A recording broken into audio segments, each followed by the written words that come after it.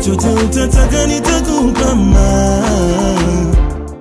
guys, welcome back to our YouTube channel. It's your girl Fanny Lungu, back with another reaction video. If you're new to this channel, make sure to give this video a thumbs up, share it with your friends, and of course do not forget to subscribe. So today I'm actually going to be reacting to why Muslims are suffering explained. So without wasting time, let's get into the video.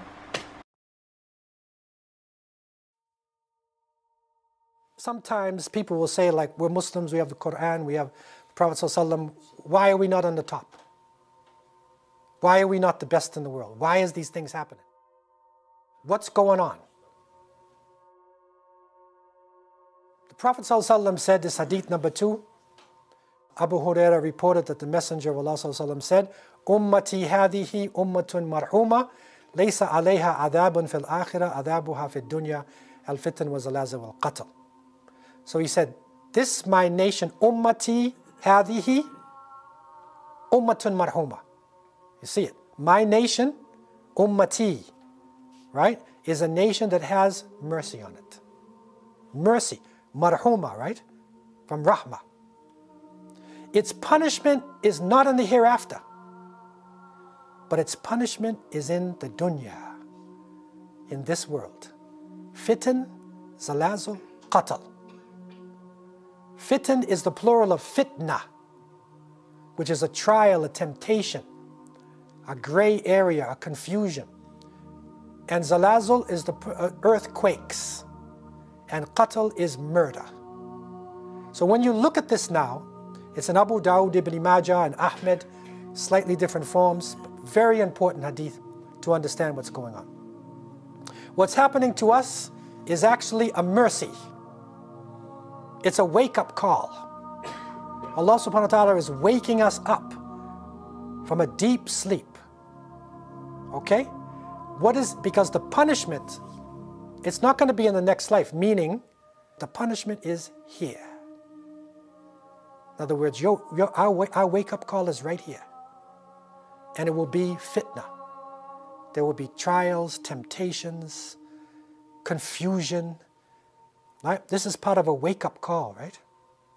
There will also be natural disasters, earthquakes, right? And many of these earthquakes in the past 20 years or so have hit Muslim countries. Look at the list of them. Look at the tsunamis and whatnot, and earthquakes. Okay, and murder, and now we see it. Of all the people in the world, Muslim blood right now, it means nothing to people. Right? Look at the press. Look what happens. Every day, how many hundred die in Afghanistan? These one die in Syria. This one dies in Iraq. This one dies in Somalia. This one dies in Mindanao in the Philippines. This, over 1 million Uyghur Muslims in China are in prison, are in concentration camps. Could you imagine if 100,000 Europeans were in concentration camps? Could you imagine if 1,000 Canadians were in concentration camps, being tortured? What would happen? You see? So this is our punishment, and it is to wake us up. And this has happened to us at different points in Islamic history. And this, I believe, where we're going now, there's something big, major coming next. Just about all of the minor signs of Qiyamah have been completed. Only thing that appears to be left of the major is the Mahdi. That literally one will be raised up, but oppression is going to be intensified on us until the reaction comes. Allah knows best when it's going to actually happen. But we do know it is what we call sunnatullah. It is the way of Allah. And I go back, and it's important for you, many of you have studied this, but I always go back when I look at our situation to the 13th century of the Common Era, when the Muslim world was widespread, and Baghdad was the richest city on earth. And Muslims were divided into nation states, right, all on their own. The Khalifa was symbolic. He was a young guy, and he just played most of the time with roses and writing poetry. right? His army was only like 12,000. He's supposed to be the ruler of the Muslim world, right? And the ulama were paid a tiny amount of money. They said the slave of the Khalifa, Ala ad-Din al-Tabarasi, his crops brought about 300,000 dinars per year. This is the slave of the Khalifa. And the ulama are only getting like 50 dinars per month, right? That one of the scholars, Ibn al-Athir, he said around this time of the explosion, there was no Hujjaj from Baghdad to Mecca. Nobody went, no Hajj group, because they said they didn't have time to make Hajj. So nobody went from Baghdad to Mecca. And it's the richest city in the world, right? It's not that far either, right? And it's at that time that they came in conflict with a nation far to the northeast of Asia. And they insulted some of their merchants and killed some of their people. And the leader of this group, whose name was Genghis Khan, he said there's only one sun in the sky and there's only one Khan on this earth. Right? And he unleashed his people on the Muslim world, unleashed them. And you read the story of what Mongols did. You will not believe it. You think it's a fantasy. It cannot be real. Okay, what they did.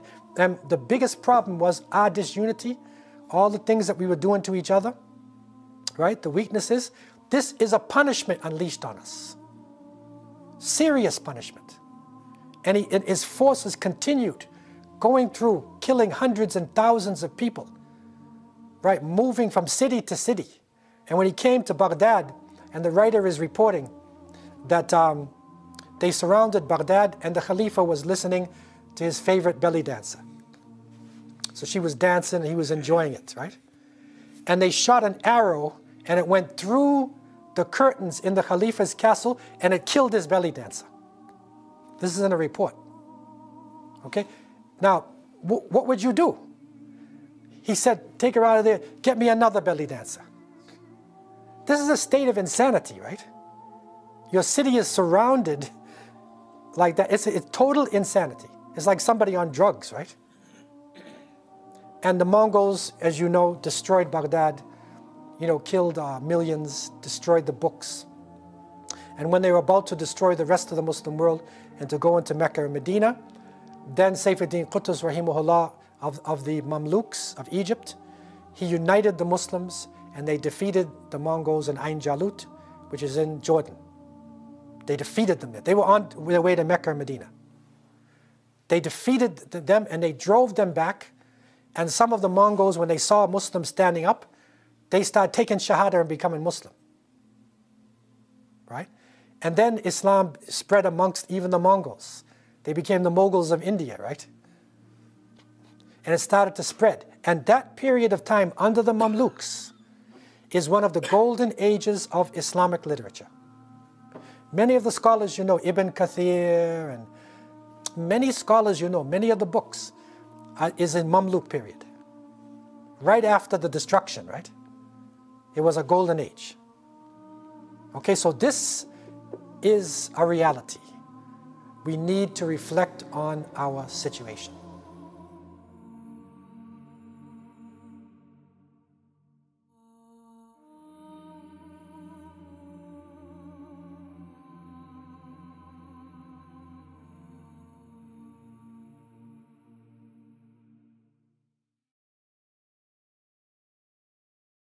Interesting message. I know he's talking to the Muslims, but call me crazy, I feel like the rest of the world can actually apply this message to what's happening in our lives. Who can sit here today watching this and say, but I'm not suffering from anything, but this is not happening, there's no tsunamis, there's no volcanic explosions, there's no crazy rainfalls, there's no drought, you name it.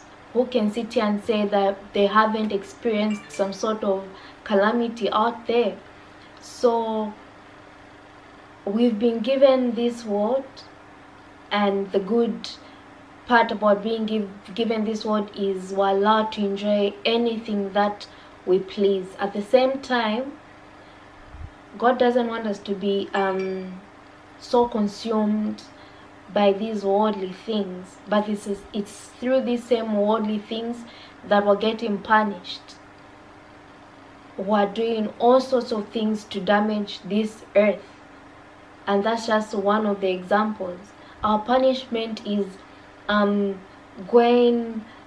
we think we're going behind God by sinning or doing something that we know God won't appreciate. Some of us even lose our souls in the process. I mean, there's so many things that you can say about suffering, the kind of suffering that we're all going through. Another good example is this COVID thing. It didn't pick the poor, it didn't pick the rich, it picked everyone. Everyone is suffering because someone got the virus, so we all have to be in the house because someone wasn't taking care of themselves or they exposed themselves.